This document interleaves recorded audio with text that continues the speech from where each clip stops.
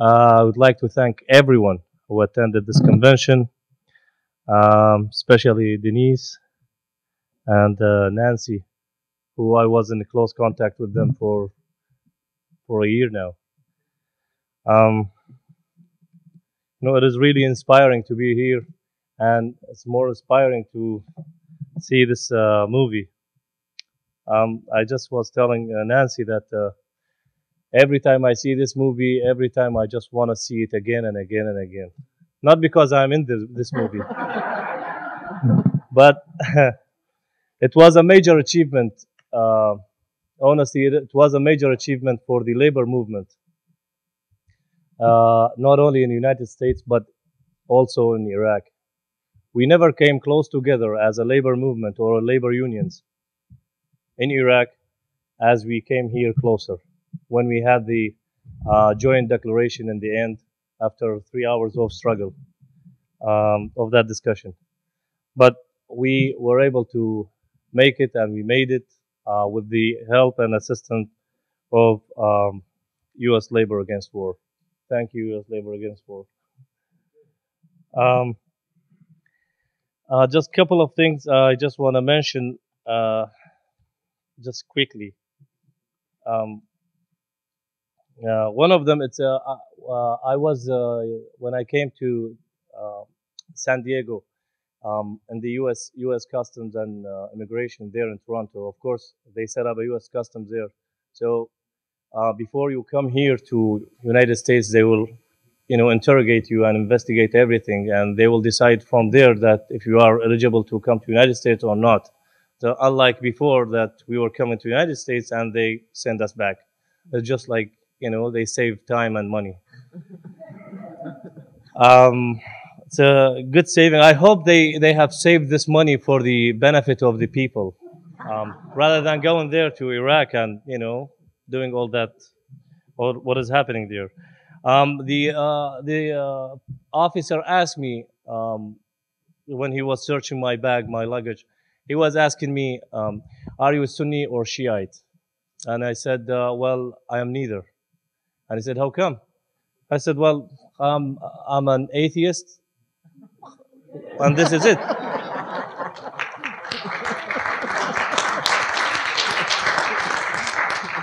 And he goes, well, atheists, you have no place in Iraq then. Well, I said, well, I know, but the problem, he said, well, I didn't know there are atheists in Iraq. Well, I said, this is the lack of your culture, actually. Not the American culture, excuse my language here, but you, with your U.S. administration, who never believed, who never knew that there are atheists in Iraq, there are secular people in Iraq, there are progressive people in Iraq. The only thing they thought about is they are Sunnis and Shiites, and that's it. And that was a big problem, a major problem for us as a labor movement who lived in Iraq, who saw all kinds of oppressions and suppressions by Saddam's regime. But in the end, we found out ourselves that we are either Sunnis or Shiites. And since then, since 2003, people began to ask themselves, am I Sunni or am I Shia? We never knew that happening. We never had this before. I lived my entire life until I finished university. I served in the army for 1.5 years. Nobody, even the highest ranking officer in the army was dare to ask me if I am Sunni or Shiite. But today, after the occupation, we find that it is very reality that you have to ask yourself, am I Shiite or Sunnis? Am I Christian or Muslim? Actually, Christians are crushed, and this is another story in Iraq. When we have in Basra city in the south, we had a population of 40,000 Christian people living there. Today, we have only 2,000 people. 38,000 of those people left the country, fled their homes, fled everything, and just wanted to get a safe haven. These are the Christians.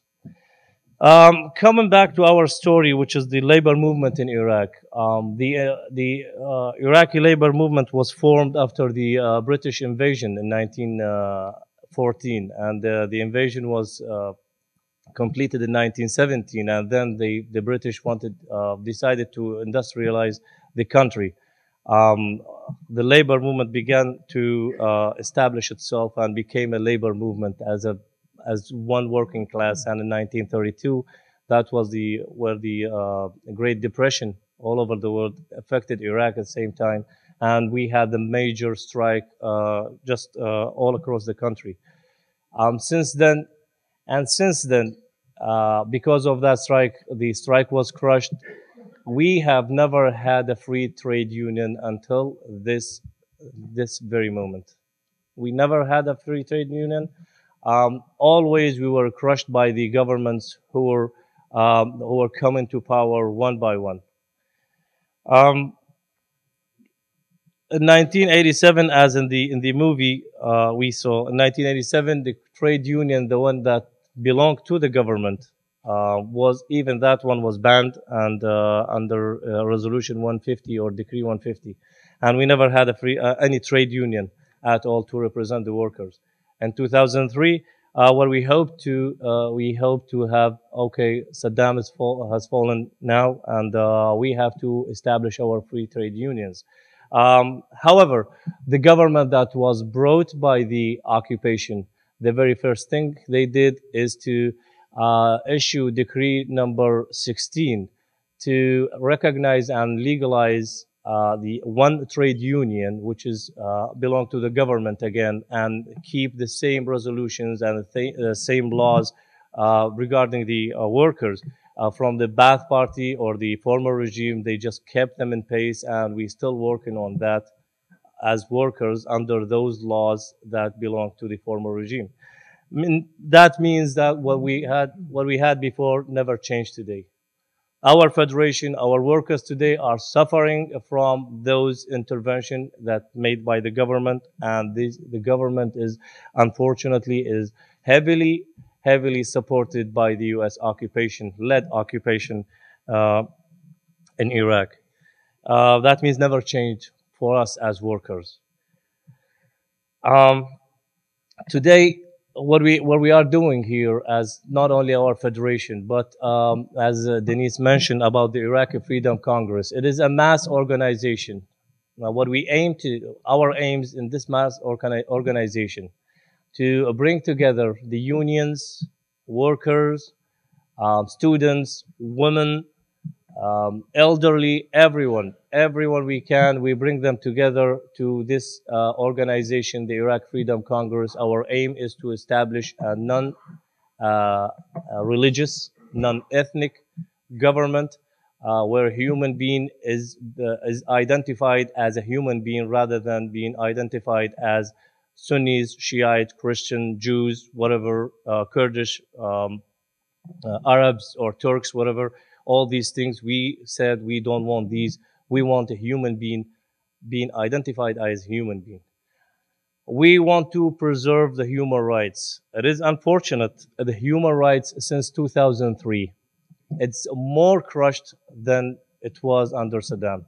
At least under Saddam, and I don't want anyone to misunderstand me that I'm promoting for Saddam. Um, Under Saddam, you will see sort of a court or a trial, even it was imaginary trial, but at least someone goes to trial. But today, after 3 years of occupation, we see no trial so far. I haven't heard of any trial. People are getting killed in the street. Um, all sorts of humiliation is practiced by either the occupation forces or by the government, by the police or by the militia who are pro-government or who are supported by the government or created by the government. I'll give you some examples about the human rights abuse in Iraq today. Um, you based on your name, you are either sometimes you are either Sunni or Shiite, and those militia will catch you in the street, and they will decide. If the militia are Shiites and you are Sunni, you're gone.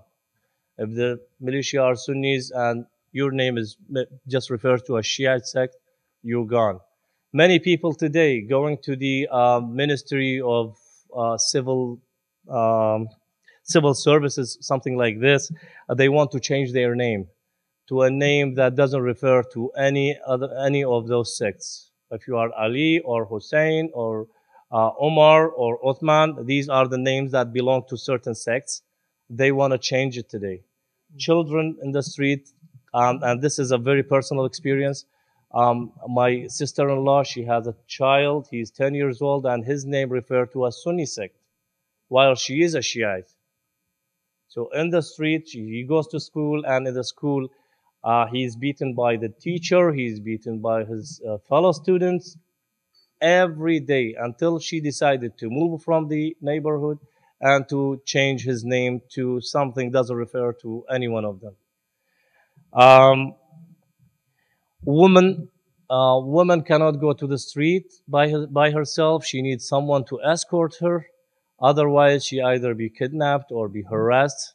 Actually, harassment is something like they would wish for it because harassment has become their very first level.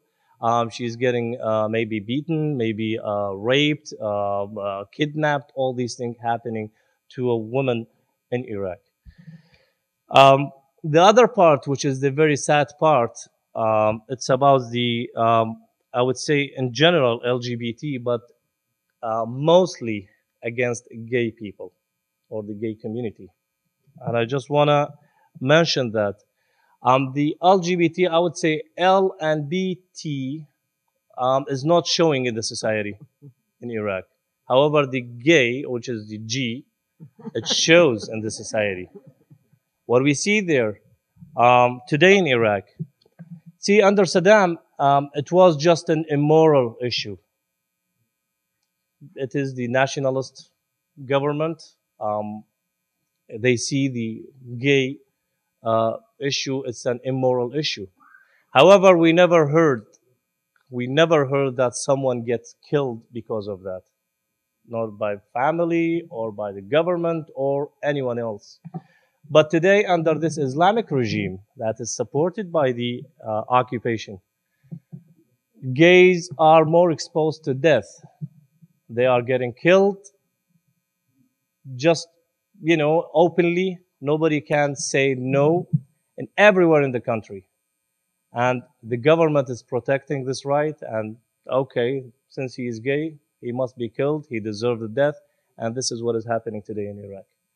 I am receiving emails from LGBT UK, and he is an Iraqi. He always sending me emails about this issue, and the issue of killing and murdering gay people, it has become a major issue there.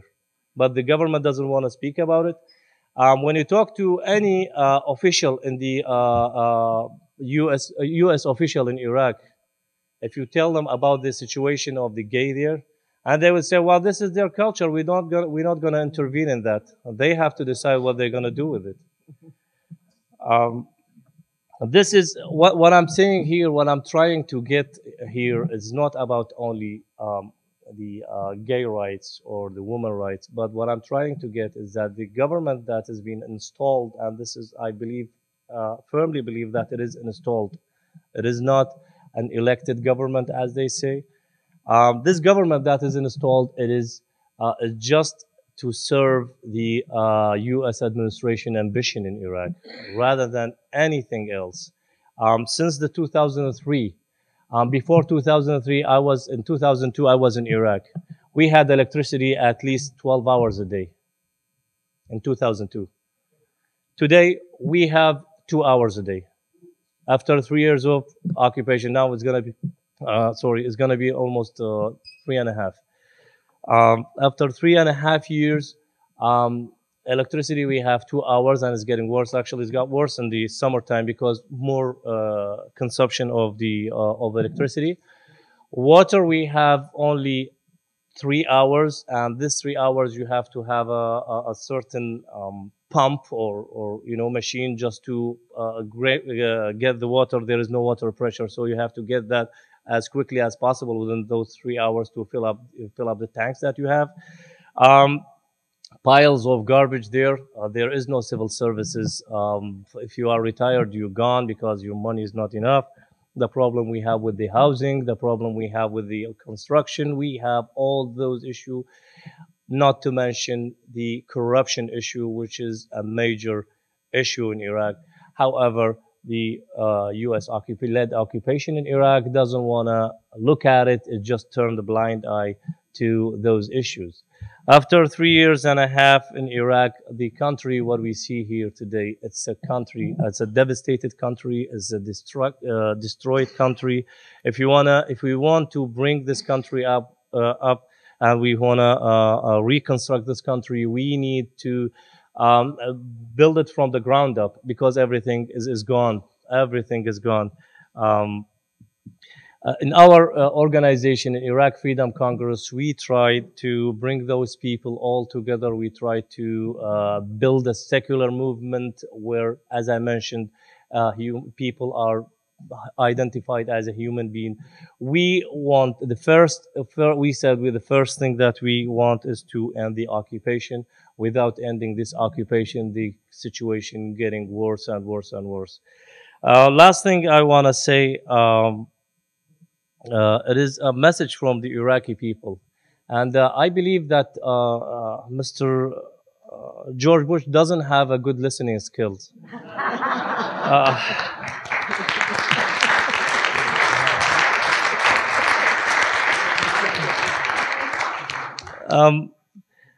Like since 2002, we were saying no to war, and since 2003, we said end the occupation.